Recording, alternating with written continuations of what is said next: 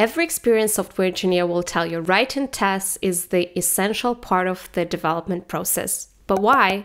If you're confident enough of the code you wrote, you test it manually, it works.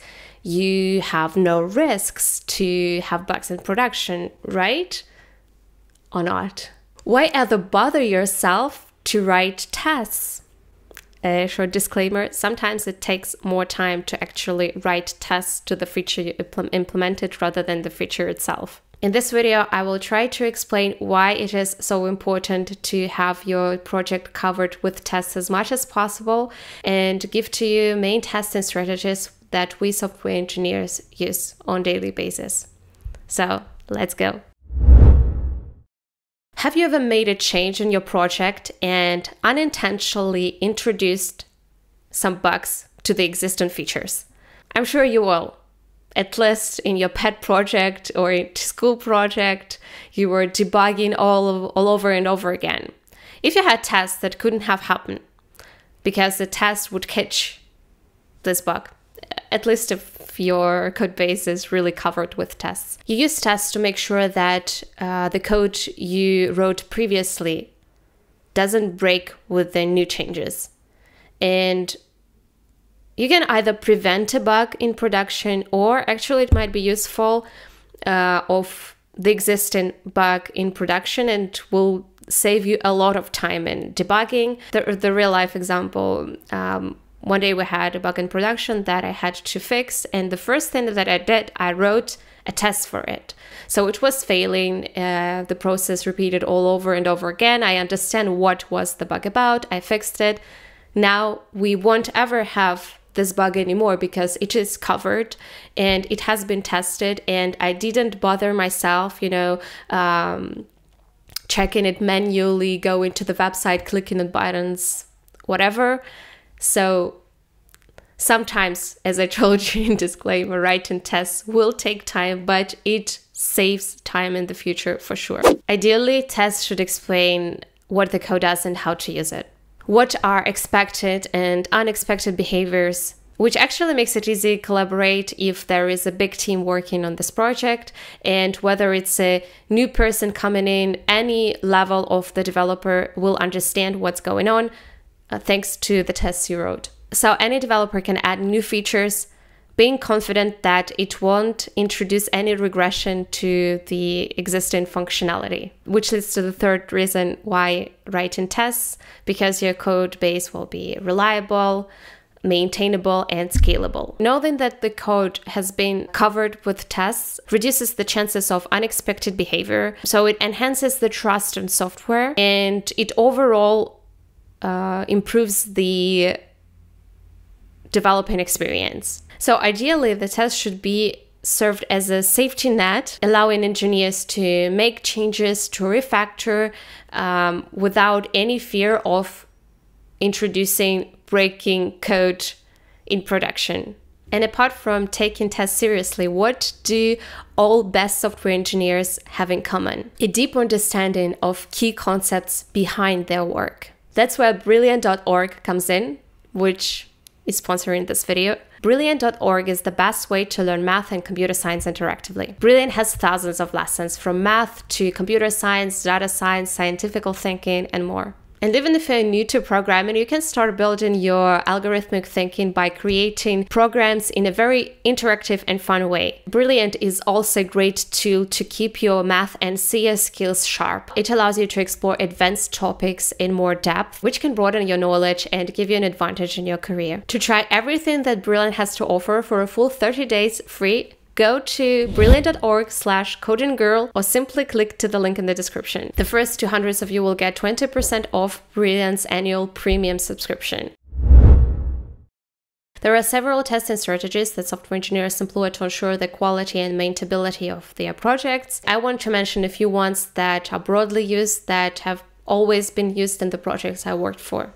First one is unit testing. This strategy involves testing individual components of units of code in isolation to verify that it works as intended. In other words, unit tests are designed to test individual functions and methods. The second is integration testing, and it focuses on how two components interact with each other and that these the behavior is expected of between this interaction. The simple examples here could be a simple e-commerce application, which has 3 components, like the product list, the cart, and the payment. And so how, like, adding products to the cart interacts, and like the payment process, if it goes well, how these 3 components interact with each other. Integration testing for this system will ensure that all of these 3 components work smoothly together. At the highest level, we have end-to-end testing, which validates the entire flow of the application from start to finish, simulating the real-world scenarios. It's like in actual user behaviors, clicking on the buttons, filling out the forms, but it's all automated. It's the program that does it for you.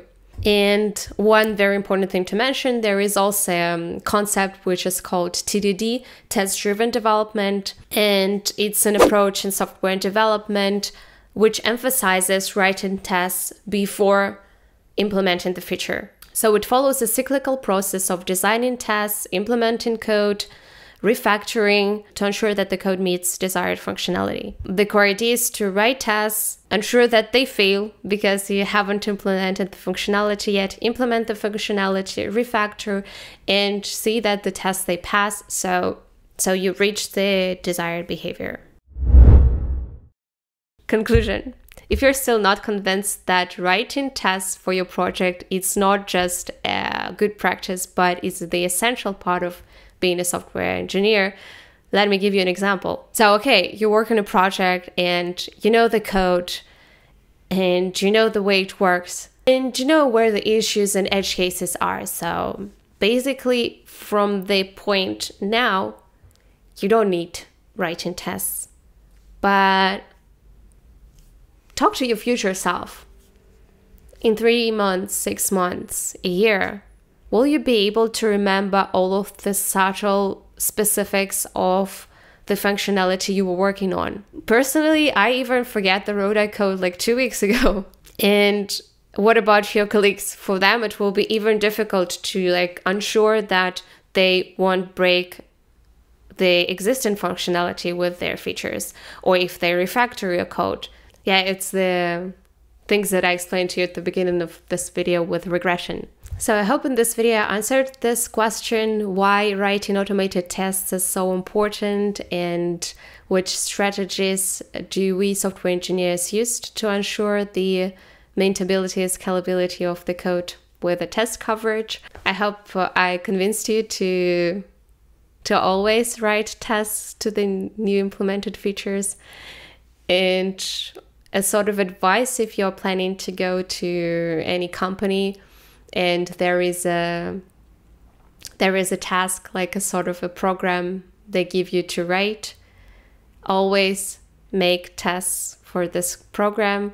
Even though it's not explicitly written, it is meant to be like that. And I actually prepared a live coding example. I just didn't include it in this video because I thought it would be too long in that case.